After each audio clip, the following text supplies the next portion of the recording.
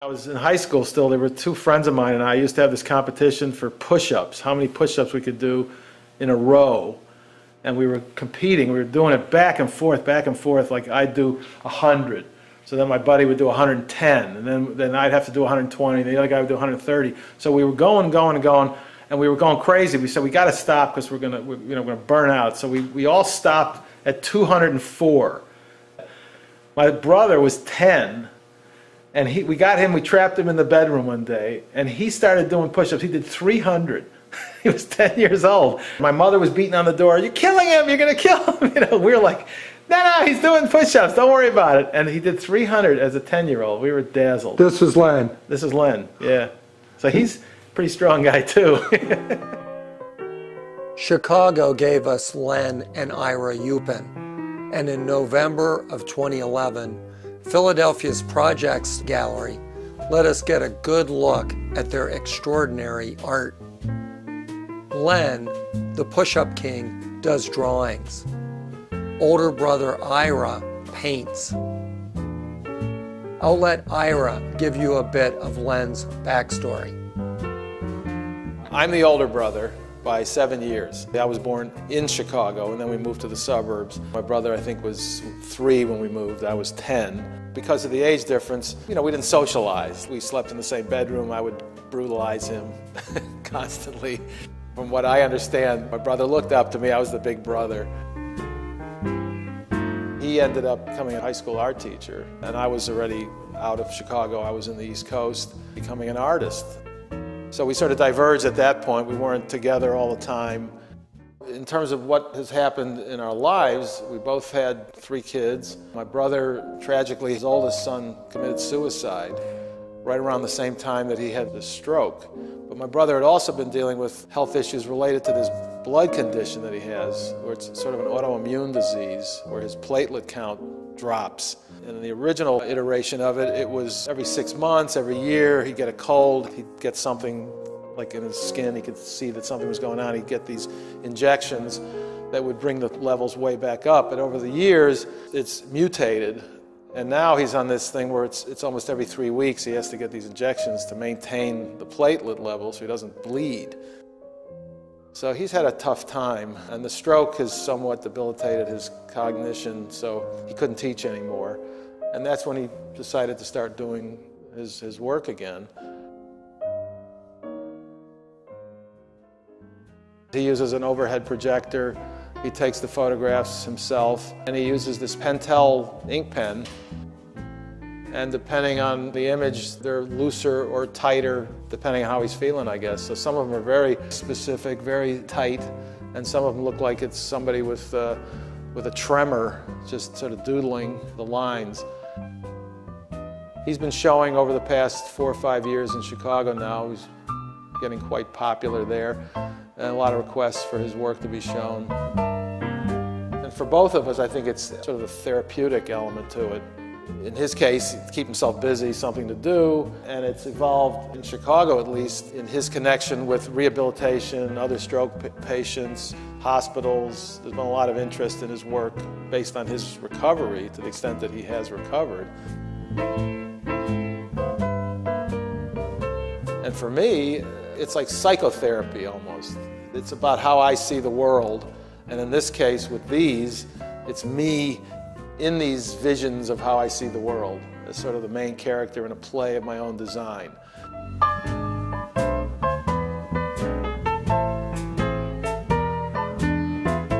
And it just happened that we were both doing the same thing at the same time without a plan. With Frank's push, it became a concept for the show.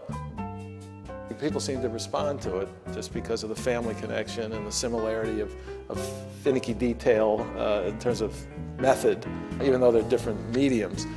So that's the basic story. One of the things I really like about Ira is how his work is constantly changing. He tends to work in series, and his work is always grounded in intellectual or emotional issues. So this painting was the beginning of this series, which are essentially self-portraits. And this was for a show that was here at this gallery called Obama-Rama. I hadn't done a painting like this since probably the 60s in terms of small format, very detailed, and I really liked it. I needed to think of a thematic idea to continue with these, and the Strongman came to mind. All of these are called Strongman, and then Chapter 1, Chapter 2, Chapter 3, and so forth. They're, I guess, a contemplation on what strength is in relationship to getting old and losing some of your physical faculties. I was always an athlete, very physical, construction, and starting to lose that power became very real for me. I had some issues with my shoulder, my bicep, and surgeries, and this, that, and the other.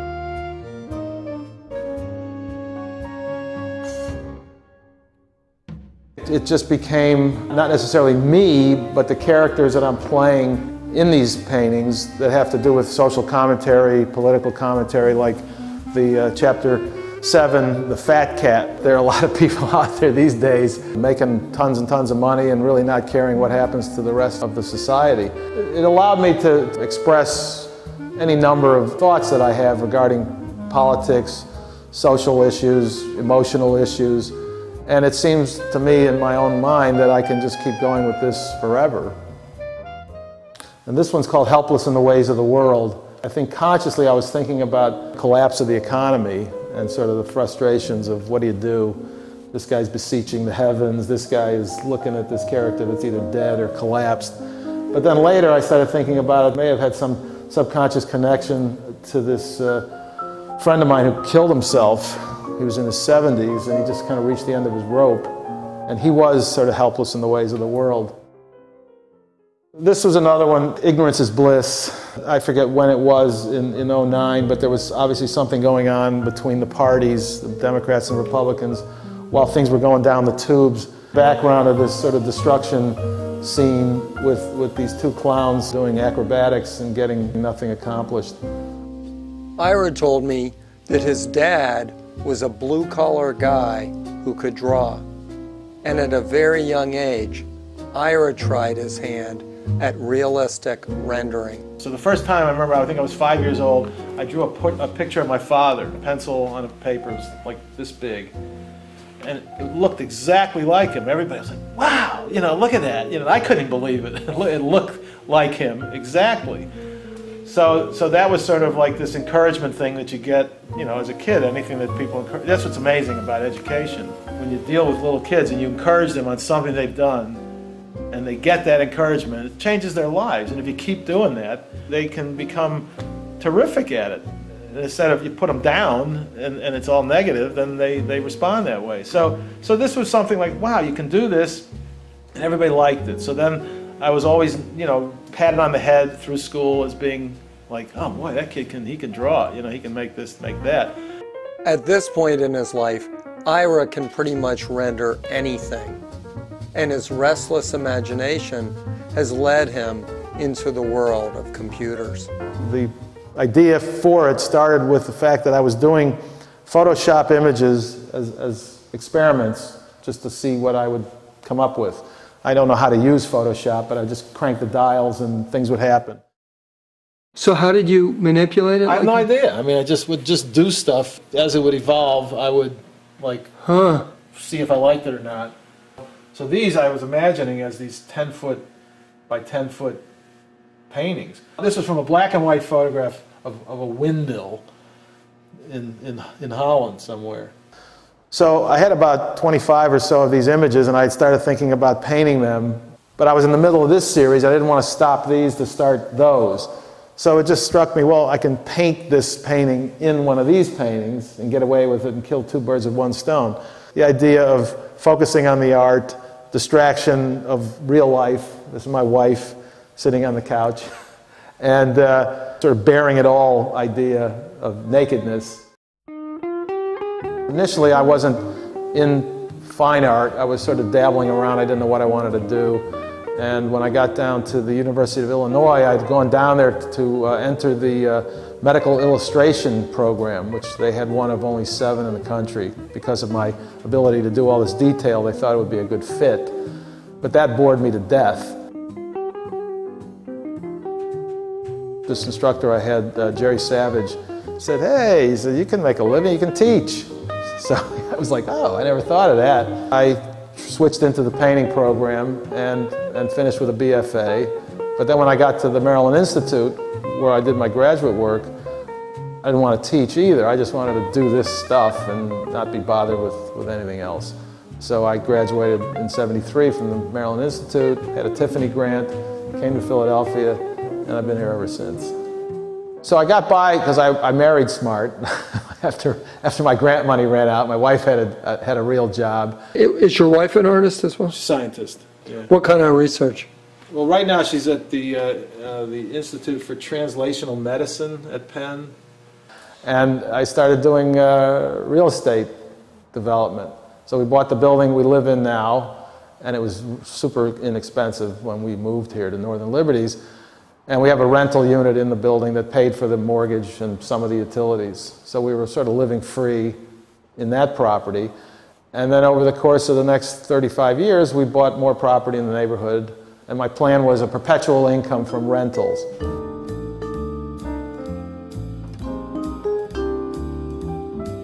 This one's called Safe Haven, and it's essentially a double portrait of me and my wife floating in the clouds. And then obviously she's totally decked out, and I'm looking like a grease monkey. In my mind, the trick, if you want to call it that, of painting narrative work is that you want to express a thought of your own, the way you think the thought, but you also want to leave it open enough so that the viewer can come up with their own storyline that maybe is close or connected in some way to what you're intending, but it possibly could be something totally different. The painting of my wife and myself, to me, was like this expression of, this is the safest place that I've got. You know, my wife and me together, and we go forward the way we do, and it's like, there's a sense of security. I know I can trust her, all the things that go with that. A friend of mine who's a writer in California, he looked at it and saw it as being like we were two separate individuals, we were far apart. He saw like a darkness to it and a sadness to it.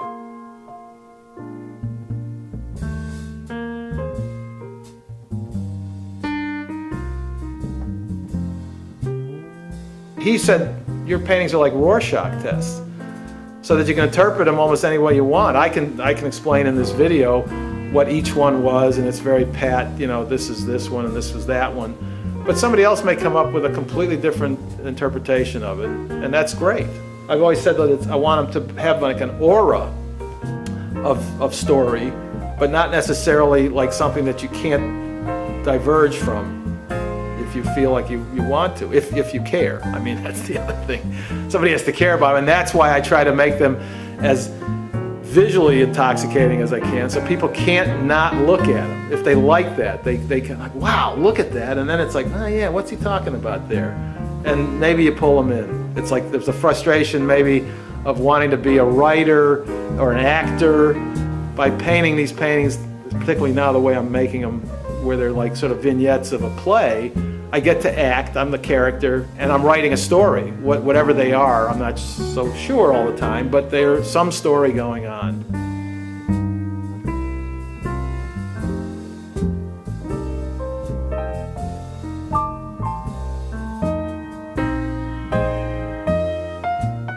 And that kind of is very satisfying. Ira and Len's show, Two Brothers, Two Profiles, has been extended at the Projects Gallery in Philadelphia till Friday, December 23rd, 2011. These guys are grade A Chicago-reared artists whose work is gonna stick with you.